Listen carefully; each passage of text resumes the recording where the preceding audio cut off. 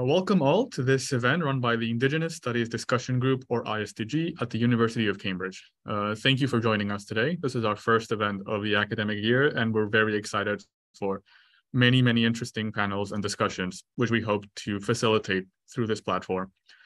We are grateful to the Center for Research in the Arts, Social Sciences, and Humanities and the Cambridge Heritage Research Center for their support of this group and for making this event possible.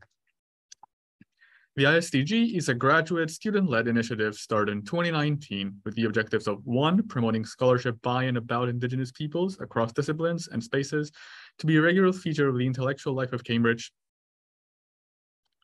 and 2, promoting and sharing the discussion of insights and ideas pertaining to Indigenous studies across peoples, disciplines, times, and geographies. My name is Christos Nicolaou, and I am a second-year PhD student at the Department of Archaeology at the University of Cambridge.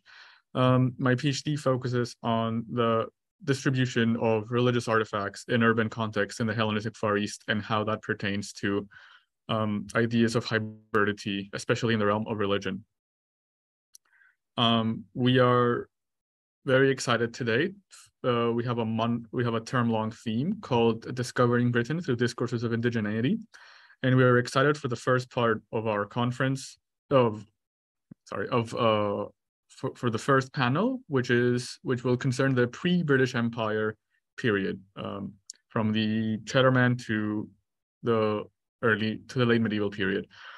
British history is rife with change. Ethnic, social, and linguistic shifts have indelibly marked its present day. While discourses of native or original Britons in popular media are nothing new, with the surge in topics of indigeneity across disciplines, some scholars have begun to apply Indigenous Studies theoretical frameworks to understanding different contexts, including British history. Such frameworks are a rather recent development and have drawn both interest and critique. Our panel aims to unpack some of these approaches through discussion on pre-Imperial Britain, from the Cheddar Man to the Medieval Age. Our speakers will cover various topics from periods of pre-modern Britain and participate in a fruitful discussion on the utility and validity of these frameworks to the pre-Empire British context. And I will introduce our panelists. Professor Alex Woolf is senior lecturer in the School of History in the University of Glasgow. His main interests lie in the history of Britain and Ireland before the coming of the Normans, with a bias towards the earlier part of the period, circa 400 to 900 BCE. Particular interests include ethnic interaction and language shift, the development of political structures, and social and economic history. Further of these islands, he has less well-developed interest in late Roman and early post-Roman Gaul and in Scandinavia in the first millennium CE. Dr. Thomas Booth is a postdoctoral research fellow at Harvard University. He is currently working as a postdoctoral research associate on the Wellcome-funded project, Human Adaptation to Diet and Infectious Disease Loads from the Origins of Agriculture to the Present. His own research is concerned with a microstructural analysis of diagenesis in ancient human bone, particularly the relationship between bioerosion and early post-mortem taphonomic processes. This research also has applications to survival of DNA in ancient bone. And Dr. Ben Guy is a research associate in the School of Welsh at Cardiff University. He specializes in the language, literature, and history of medieval Wales. His interests range across early Welsh poetry, historical writing, and manuscripts, as well as early insular history. He also has a special interest in medieval Welsh texts that convey contemporary political views through representations of the Welsh past.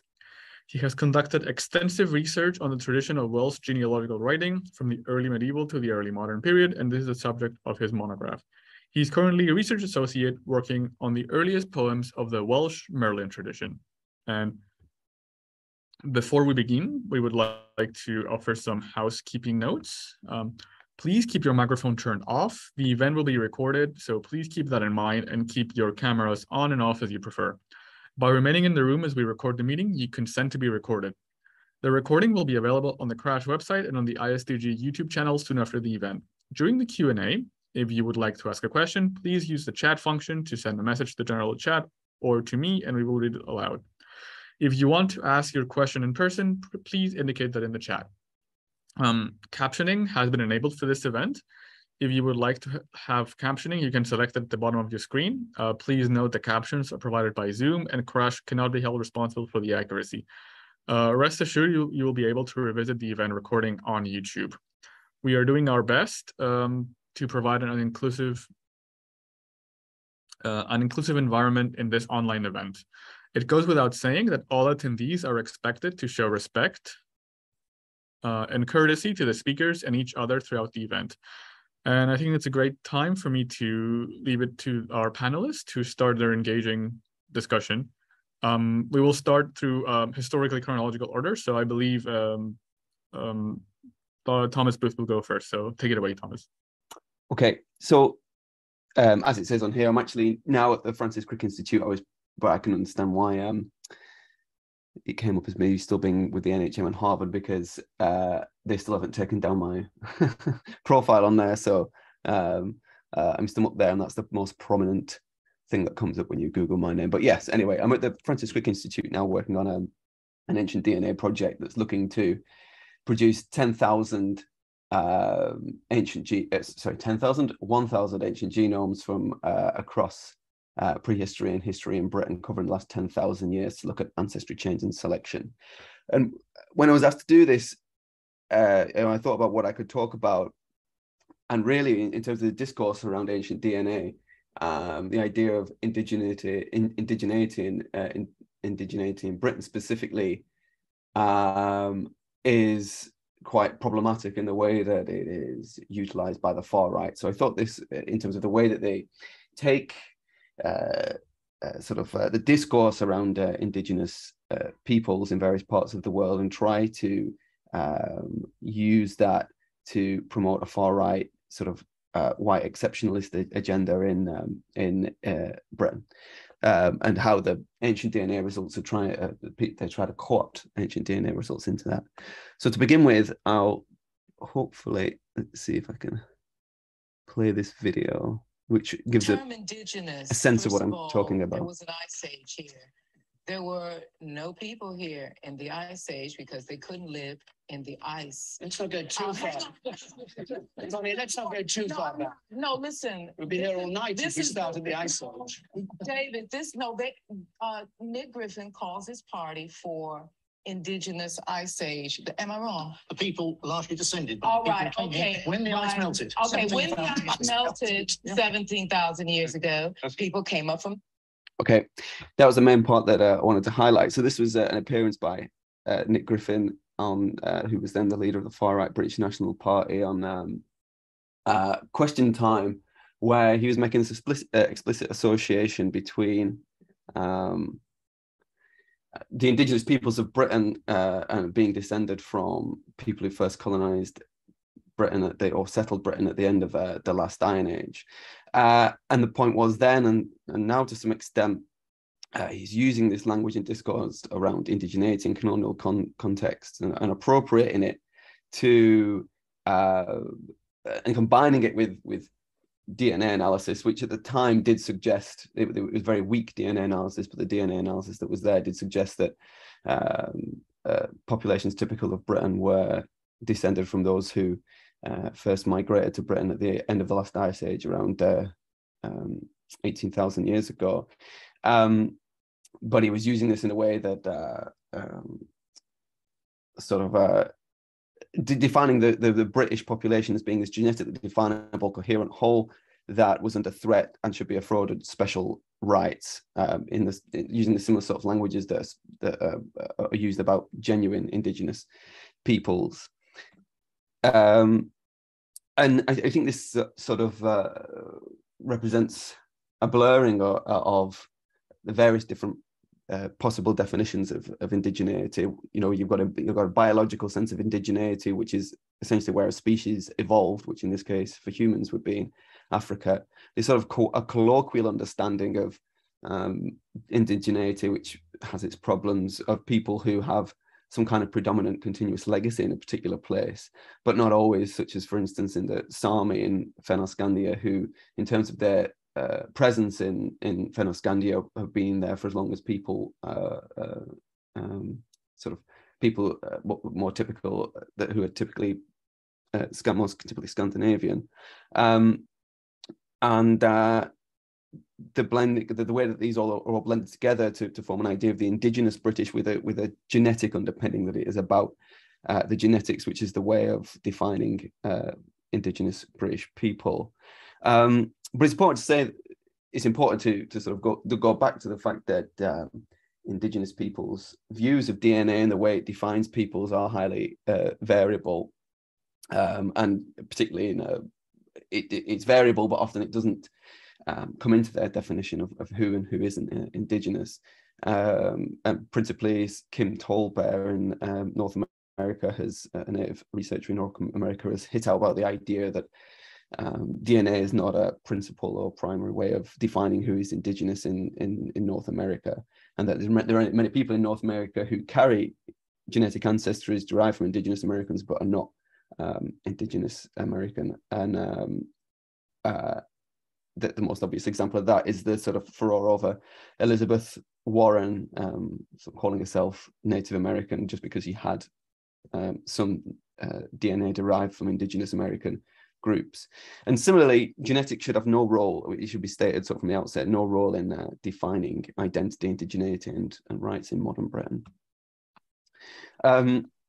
So since that clip I showed, there's been a revolution in archaeogenetics, the study of ancient DNA from humans, and we now have a much better idea, and we have much more powerful techniques in which we can look at the DNA of ancient people, and we have a pretty good idea of the genetic history of Britain through prehistory. So there's a paper that's actually not out yet, so I'm giving you a slight sneak preview that will be coming out in the next few months, looking at populations who inhabited Britain during just after the last ice age, so from around 16,000 BC, when Britain was still connected to continental Europe, and Britain was inhabited by groups that had this particular type of genetic ancestry, sometimes called Goya Q2 ancestry. Goya Q2 it's the site where you get the earliest type of this genetic ancestry appear, and these genetic ancestors relatively distant from those who people live in Britain and Europe today. So this population who inhabit Britain here essentially doesn't exist anymore because of later genetic changes. During the course of the Upper Paleolithic, there was migrations into Britain which largely replaced the people who had been living there previously, introducing these genetic ancestries known as Western hunter-gatherer or Villa-Brunja ancestries. And these are the populations that they probably abandoned Britain during the Younger Dryas when there was a return to glacial conditions, but then returned to it and reoccupy it during the from the beginning of the Holocene to around 4000 BC. So you can see these proportions on the right-hand side are reflecting different types of these ancestries. So the Goya Q2 ancestry is common from this site, Goff's Cave, which is around from around 12,000 BC, and then Kendrick's Cave from around 11,000 BC. You can see it totally shifts to this Villa-Brunja genetic ancestries, which then persists, and then the rest of these burials in chronological order all the way through to around 7,000 BC. So you can see that there's a big shift in ancestries. But again, this new population that arrives, and this is the population that Cheddar Man belongs to, these Western European hunter-gatherers, are still genetically quite distant from populations who typically inhabit Britain today. Going to Cheddar Man specifically, so this was a man that died around 8,300 BC and was buried in Goff's Cave in Cheddar Gorge, Somerset. So when we look at the pigmentation genetics in the way that genetic variants linked to pigmentation vary amongst world populations, and sort of use that to predict this the pigmentation of Cheddar Man, he comes back as having dark, it's quite wide range of dark to very dark skin pigmentation, dark brown or black hair, and blue green eyes. And this is similar to other Mesolithic populations of Europe. Essentially, most of the populations that were inhabiting Western Europe at the time had similar pigmentation genetics, and suggesting that they would have had dark skin but potentially light colored eyes. And this is backed up by, there's been evidence for recent intense selection in the last 5,000 years for selection on genetic variants linked to lighter skin pigmentation. So, you know, that extreme selection tells you that they must have had darker skin previously. Otherwise, what is the phenotype that this selective pressure is acting upon? And these pigmentation characteristics reflect the fact that, again, this population no longer exists in an unadmixed form. And while they are to some extent ancestral to populations who inhabit Europe and typically inhabit Britain today, they're also, because of later admixtures and migrations, relatively genetically distant. So sort of, to give you an example, people who typically inhabit South Asia today are closer to genetically to living people in Britain than living people in Britain are close genetically to the Mesolithic populations of Britain, if you see what I mean. That's how sort of big the genetic distance is, in relative terms. After this, you have a number of other major genetic shifts that occur in Britain and the population of Britain through the Holocene. So 4000 BC, there's the arrival of Neolithic groups carrying this early European farmer ancestry, which has a distant connection to Neolithic populations of Anatolia, and this produces a 99% ancestry shift in Britain. Around 2500 BC, there's the arrival of Bell Beaker-associated groups carrying Western steppe herder ancestries, which are distantly descended from populations who lived on the Pontic-Caspian steppe. Around 1000 BC, you then have arrivals of groups probably coming from lots of different places, but with a particular focus on southern France, which again produces about a 50% ancestry shift in southern Britain, with a sort of a diminishing impact the further north and west that you go. And there was a recent paper a couple of weeks ago that showed that in the early medieval period, you have groups arriving carrying ancestors from northern continental Europe, both from probably Frankish parts of France, but also Anglo-Saxon parts of what is now Saxon parts of what is now Germany. At least these are affecting, which produces a large ancestry shift in Eastern England as well, and shifts elsewhere, but attenuating as you go further west and north. And there's also another substantial shift that happens at some time between 800 AD and the present day, which might be related to migrations to and interactions with groups from present-day France. This is specifically in what is now England. And the changes in pigmentation that have occurred between Cheddar Man and now has been a result of both these migrations, where people carrying different pigmentation genetics have migrated into Britain, but also as a result of selection in Britain, where there's been selective pressure for certain pigmentation characteristics very recently. So there's coming to modern DNA. Is there a way that modern DNA can be used to define some indigenous British population? I mean, the way that academic studies and genetic ancestry testing companies produce their source populations is by, there's lots of different ways of doing it, but usually they get people who either define themselves for the case of Britain as white British, or they documented their great grandparents or grandparents come from a particular region. And this is a way of trying to get at genetic variation that existed in the past. But also these populations are trimmed algorithmically. So these are actually probably a conservative estimate of past genetic diversity. This excludes a significant minority proportion of people who would define themselves and would be accepted as being white British. This isn't actually defining anything coherent. It's just a useful methodological practice of trying to get some sense of the genetic variation in a place back in time. It's not in any way a useful way of defining who belongs in a particular place in the modern world.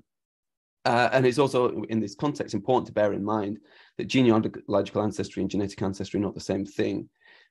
So this chart on the right-hand side shows when you go back 17 generations, the red bars are all of your genealogical ancestors. The blue bars represent the proportion of those ancestors from whom you've inherited any DNA.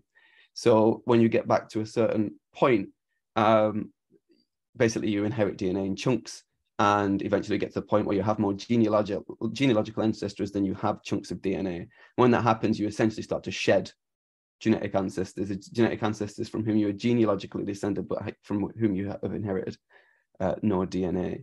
But because that, from a probabilistic perspective, more of a genealogical ancestor, if your recent ancestors are from a particular part of the world, because then more of your genealogical ancestors will also have been from that part of the world, even if you haven't inherited DNA from them. From a probabilistic perspective, you will inherit more DNA from ancestors in that region, and so essentially your genetic ancestry will reflect the population history of the place where your recent ancestors came from.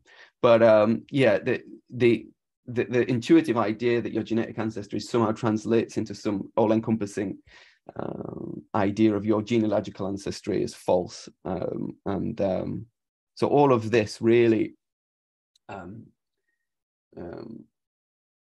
pushes against this idea that there's a straightforward way in which you can in fact define indigenous populations of Britain in a way through genetics, even if it was a morally, ideologically sort of desirable thing to do. It's impossible. Despite the change that there's been in the last 10 years in terms of the vintage of British populations being reduced to essentially sort of 18,000 years ago to less than 2,000 years to some extent, people with far right leanings still are persisting in using genetics evidence and combining it with this sort of indigenous dialogues to sort of define an indigenous people of Britain who are under threat, who should be afforded more rights than people who are not indigenous, or in various ways. And they can't let the genetics not fit, so essentially they just change their ideas every time there's a new study come along. They just change their ideas to fit what is indigenous, because they start from the idea that there's an indigenous population of Britain who are the white people of Britain, and then they sort of build the genetics into that. And again, this is just to say that the way that sort of this indigenous discourse is misappropriated is dangerous, because it can sound plausible to people, and often the way that the ancient DNA results are received by the public and media are often interpreted in these terms. And that's it for what I was going to say. So hopefully that was interesting and not too depressing. Thanks.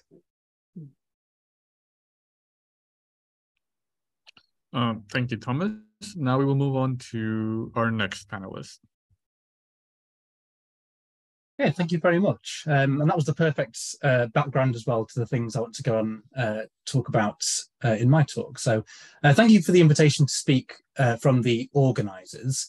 I should say perhaps at the outset that indigeneity is not usually a concept that I bring to my research work, but it's been an interesting one to think about for the purposes of today's session. And all I'm really going to try and do in my paper is just to present a few ideas more linked to the discourse of indigeneity than to anything else, to hopefully prompt discussion afterwards.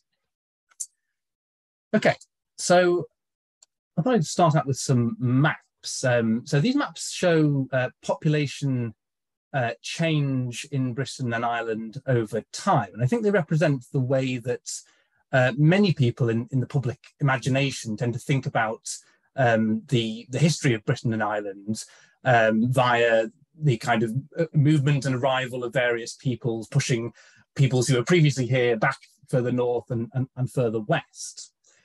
In fact, what we're seeing here is a map of the changes in squirrel population over time, with the arrival of the grey squirrels from the south and the east, pushing back the red squirrels further north and west. But this same kind of thinking often underlies the presentation of history, particularly in the early Middle Ages. And if we just compare that with this map, and I could have chosen any number of maps of this kind, this happened to be one in a historical atlas on a bookshelf in my office.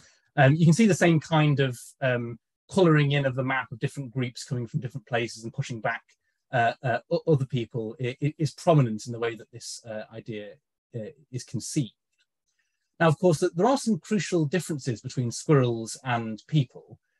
One of the key ones is that red and grey squirrels are in fact different species, and so that they're not mutually compatible, they can't interbreed, and which is why they're kept entirely separate.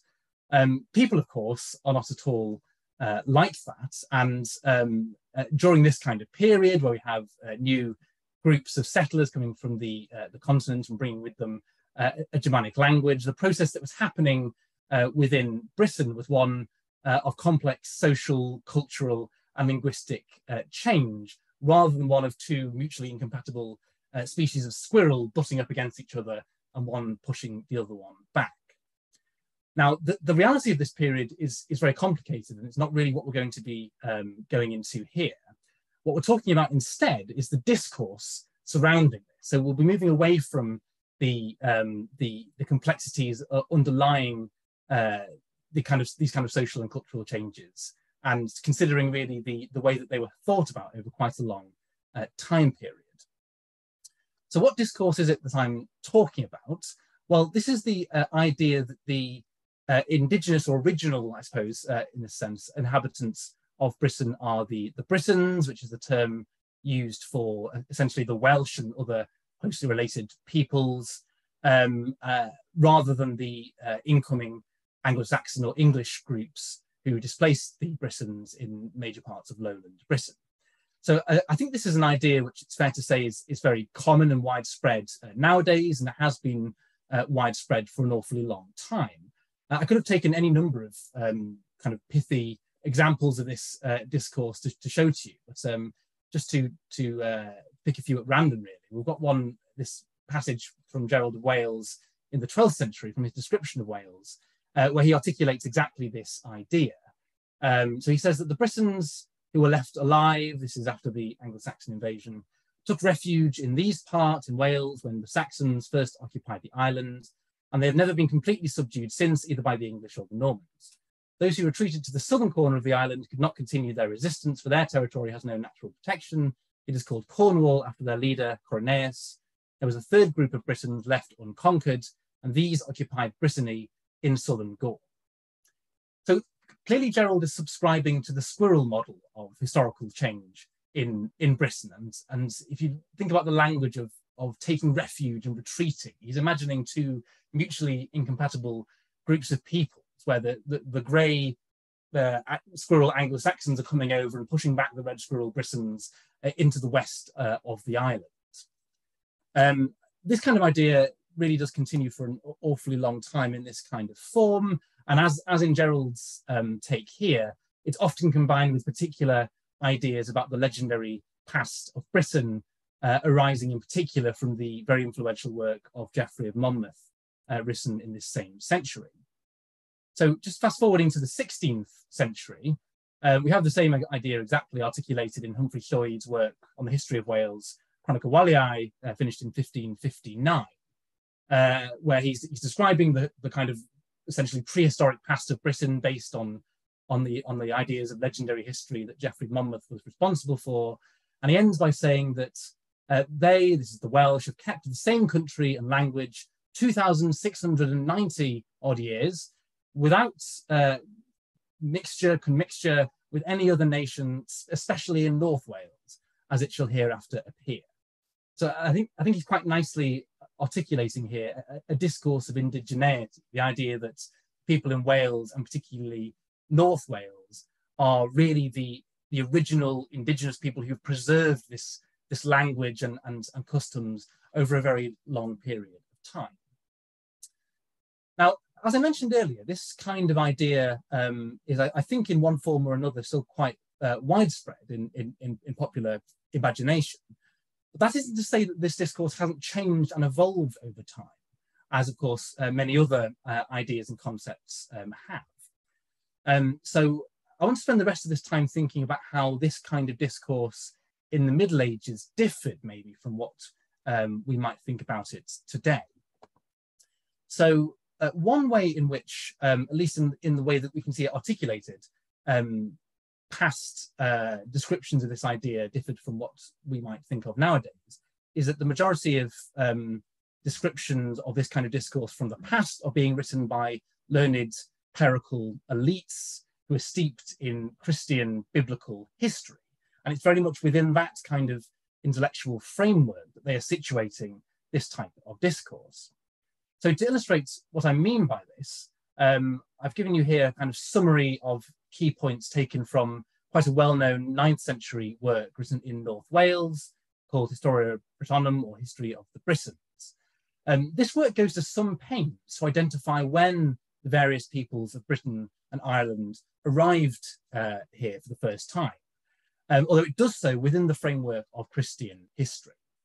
So within that framework, of course, nobody is indigenous in the sense that they've been there from the beginning, because all people come from Adam and from the patriarch. So everyone has to arrive somewhere for the first time. And so that's what sets people off, or set people off like the author of this work, wondering when it was then that certain peoples arrived in Britain and Ireland.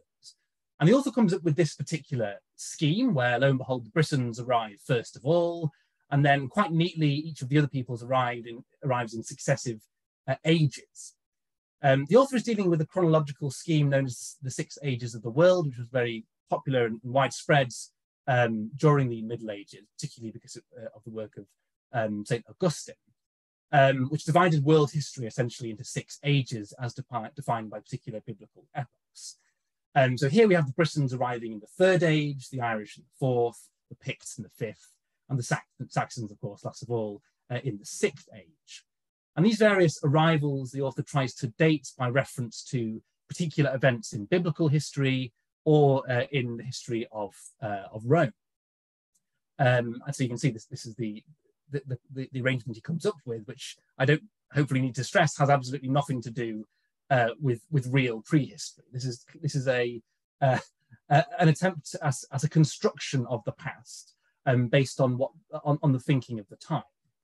And I suppose just to emphasize quite how differently or how constructed this was, we can compare this construction with similar attempts among the voluminous writings of early Ireland, where one finds a somewhat different arrangement. And depending on which version one reads, one can see the Irish arriving in Ireland first, and the Britons then being portrayed as a kind of offshoot of one of the early groups arriving in Ireland. So there were very different ways of arranging the same kind of ideas. Another way in which this type of scheme is clearly contrived is the way that we have here such different histories ascribed to the Britons and to the Picts. And the Picts were a people who lived in what is now essentially eastern Scotland, and they can be seen to appear in the historical record during the early centuries of the Christian era, during the Roman occupation of the south of the island. Now, when the Romans first arrived in Britain, they didn't distinguish between what we might call the indigenous inhabitants of the north and south of the island. They were just all Britons. But it's during the Roman occupation of lowland Britain that there emerges this perceived distinction between those inhabitants of the Roman province of Britain who continued to think of themselves as Britons, and the people to the north who were not undergoing the kinds of cultural and social changes associated with the Roman Empire. And they came to be perceived as being different and were termed Picti in Latin, meaning painted people, or Picts. And this is really the origins of the idea that the Picts were a separate ethnic group from the Britons. And certainly by the 9th century, but by the time this author was working, there would have been no question amongst him and his contemporaries that these were entirely separate peoples, even though that perception of difference only arose relatively recently in the past. Okay, and then the last thing I want to just draw your attention to is the significance of naming for this discourse, and the names carried by particularly important places, and especially the names of the islands concerned. So just to talk for a moment about the name of Britain, I think this is one area, again, where the discourse of indigeneity, and in particular the indigeneity of the Welsh or the Britons, has very much changed over time. Because nowadays, Britain, and indeed Britishness, is its own complex, which isn't linked directly to either Englishness or Welshness in any kind of simple way. There's a whole set of complex relationships which have emerged in much more recent centuries, and which are not really the subject of this seminar. But that was not really the case in the past, in the Middle Ages, and particularly the early Middle Ages, where the name of the island of Britain, and also the term Britons, was much more closely linked to the people that we now call the Welsh. And that is reflected in the way that the discourse of the Britons being the original peoples of the island is presented. And to give you two contrasting ways in which this could be done here on the slide, firstly, we have a statement made by a a Welsh author writing in Latin in the 13th century, who's commenting on the name of the island. This author says that whoever has read or known the history of the Britons, may he have understood that this name, Brutus, is a Trojan name, but one corrupted by the Latins. For in the language of the Trojans or of the Britons who derive their origins from the Trojans, he is not called Brutus, but Predus or Pudus, something that is understood properly up to this day. Britain, which draws its name from Brutus, is called Prydain by the Britons. So what the author is saying is that not only is the name of the island derived from the name of the first leader of the Britons who arrived in Britain, Brutus, not only that, but also the Britons or the Welsh here preserve the original version of that name, because the Welsh word for Britain is Prydain, and according to this author at least, and we should say that this is not really true, but according to this author, this better reflects the original Trojan name that the Britons brought with them in the name of their leader. So in that sense, it's kind of doubly original. A very different take on the name of the islands is found in a number of other sources from England and indeed from continental Europe across the Middle Ages. And an early manifestation of that is found in the Chronicle of the West Saxon nobleman Athelweald, writing in the 10th century. Athelweald comments that Britannia is now called Anglia or England because it's taking the name of the victors. And what he means by this is that because the English had succeeded in conquering and ruling over a large proportion of the island of Britain, and vanquishing therefore the Britons, the island should no longer be called Britain, but instead it should be called England. Of course, today, especially in places like Wales, people are very keen to make a distinction between Britain and England. But this distinction is very much elided in this way of thinking by Athelweald and many others like him, especially in the Middle Ages, where England is essentially a synonym for Britain. Indeed, England is the successor of Britain in that kind of sense. Okay, I'll stop there then, but hopefully I've given some ideas that we can bring then to the discussion later on. Thanks very much. Thanks. Thanks very much, Ben. And now we will move on to Professor Alex Woolf, who I made a mistake in the beginning. Is from University of St. Andrews, not University of Glasgow. Sorry about that. And please take it away. That's okay. I know we all look the same from that distance. Scotland looks very small on the map, and we're all on top of each other. I don't actually have a PowerPoint, I'm afraid, because I was slightly worried about overlap, and so I wanted to keep myself flexible because Ben and I have very similar specializations. So I'll sort of follow on from where he left off. You'll remember that he mentioned about the biblical model of history that dominated ideas of writing and scholarship and thinking about history. And of course, in that model, all human beings are descended from the three sons of Noah who survived the Great Flood. And so the first part of any national history required people to explain how their ancestors got to where their people are now from Mount Ararat in Armenia. So the first part of any history is going to be the journey from Armenia to the present. And that immediately destroys any ideas of indigeneity, as we've heard from Ben. And this model is laid out in the book of Genesis in a section known as the Table of Nations, which it does explain for many of the nations in the Eastern Mediterranean and the Near East, how they all relate to different sons of Noah. And from this, it was possible to infer that all Europeans were descended from Japheth. And so we then have this series of stories explaining how, as we've heard, the Britons were originally refugees from Troy, came via Italy and southern France. The Picts came from Scythia, stopping off on their way at Poitou in France, because that's called Pictavia in Latin and therefore must have the same origin according to the etymology of medieval writers. And one of the factors in this idea of the spreading out of people, and particularly the sort of secondary colonization, once you have people fighting against each other, is what's known as providential history, the idea that a nation is rewarded with a prosperous land and country because it's behaved well in the sight of God.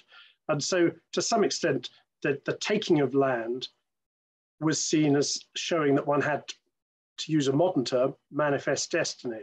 to own that land. That, of course, comes to the biblical idea of the promised land of Canaan being given to the Israelites, even though they had it already had occupants, the Canaanites. Of course, we now know that Israelites are all descended from Canaanites, but that's a story for geneticists, not for writers of history. And so this model of providential history is one that people bore in mind. And so that even when people have been settled in a country for a long while, they didn't necessarily think of themselves as indigenous. And coming from the 10th century, we have a poem, The Battle of Brunanburh, which is written into the Anglo-Saxon Chronicle in 937. It's written slightly before that chronicler Athelweard, whom Ben ended up quoting. And it celebrates a great victory by the nascent English. The West Saxons and the Mercians were in the process of unifying the English into a single kingdom. And they're fighting off foreign invaders, principally the Dublin Norse, led by King Olaf, and the Scots, led by King Constantine.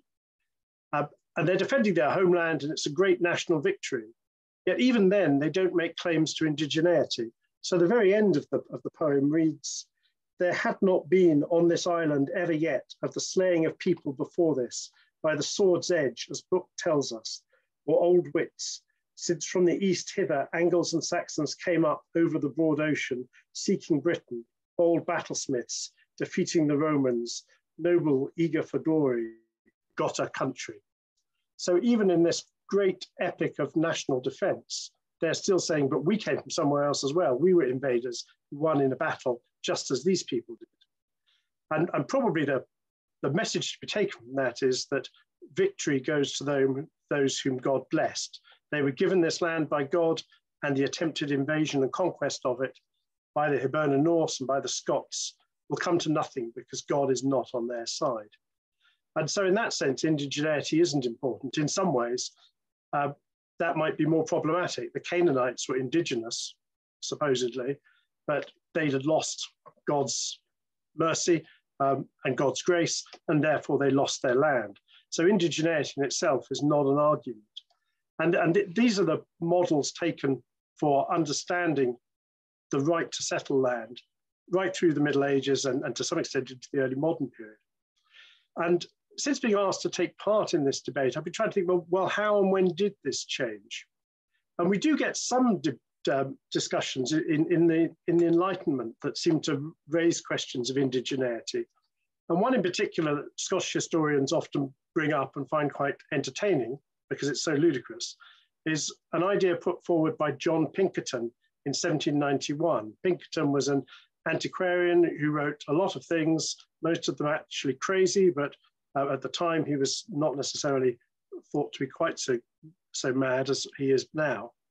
But he was very well thought of in circles of Enlightenment thinking in Scotland at the time.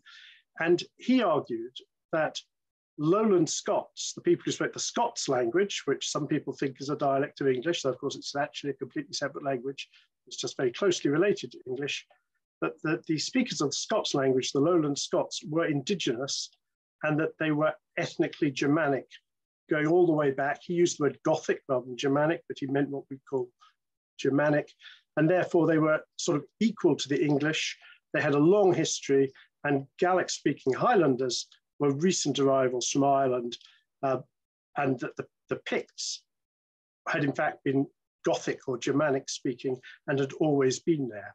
And what he was trying to do was to suggest that the Protestant, lowland, urbanized, mercantile culture of his part of Scotland was not the product of relatively recent transformation, which is what we think, in fact, what most historians up to Pinkerton's time thought, and that language shift away from Gaelic in the course of the later Middle Ages, but that he wanted to claim this was indigenous. And this seems to me to be something that does spring out of the Enlightenment world. And I'm trying to think about why indigeneity should become more significant at that point. It occurs to me that it's probably to some extent about ideas about sovereignty coming from the people. And that if sovereignty lies with the people, then the ordinary people and the land and the people together make the polity. And that's not something that we would necessarily have seen at an earlier period. So going back to the Central Middle Ages, the Regnum Scotorum, the Scottish kingdom, dominated a part of Britain that eventually was more or less coextensive with modern Scotland. But it was well known, certainly in the sort of 11th, 12th, 13th centuries, that the Scotti, the ethnic Scots, were only a relatively small portion of that population. Varied over time, but about half the population, say in the 13th century. At the beginning of the 13th century would have been people who would have thought of themselves as Scots, spoken Gaelic, and it was their kingdom. But there were lots of people who lived in that kingdom who were not Scots. So, for example, Adam of Dryborough, writing about the location of his own monastery, which is nowadays in the Scottish borders, described it as in terra Anglorum in regnum Scotorum, in England, in the Scottish kingdom. And this reflects a much wider view that you see very widely across kingdoms and polities in the early and central Middle Ages. But it was taken for granted that large portions of the population, often the majority, did not belong to the ruling group who gave their name to the polity. So you see this worked out in Ireland in complex ideas about base population groups and noble population groups within provincial kingdoms and so on. And these are legitimized by differing descent patterns suggested to them, or that they're linked to different phases of invasion and colonization of Ireland in prehistory. But you see similar things elsewhere. You see this happening in a place like Saxony. And interestingly, in a text from Norway from the 13th century, we also see about a three-tiered level of ethnic intervention. The Norwegian nobility and the local kings of Norway have been descended from two brothers called Nor and Gor, who had come from the far north. They'd suppressed a people who at that point were what we would call indigenous. We don't have their origin in the narrative. But then the kings of Norway as a national kingdom came from Sweden and had a different ethnic origin. And it was important to keep that ethnic origin distinct. They took wives from the descendants of Nor and Gor, but they themselves in the male line were a different group. And this kind of tiered idea of ethnic identity within polities is something very common in the ancient and medieval world. And that's why I think that the emphasis on indigeneity is largely tied into Enlightenment, post-Reformation, or perhaps even late Renaissance ideas about sovereignty being invested in the people and moving towards what we think of as romantic nationalist ideas of states, which brings us back neatly to Thomas's points about Nick Griffin's approach. The idea that was summed up neatly by the Nazis as ein Sprach, ein Volk, ein Staat, one language, one people, one state, is not an idea that would necessarily have made sense to the rulers of 13th century Scotland or 12th century Germany. These sorts of ideas are really ideas that only became possible once people began to think about expanding the franchise and having participatory democracy of some sort. And that's where I'll leave it.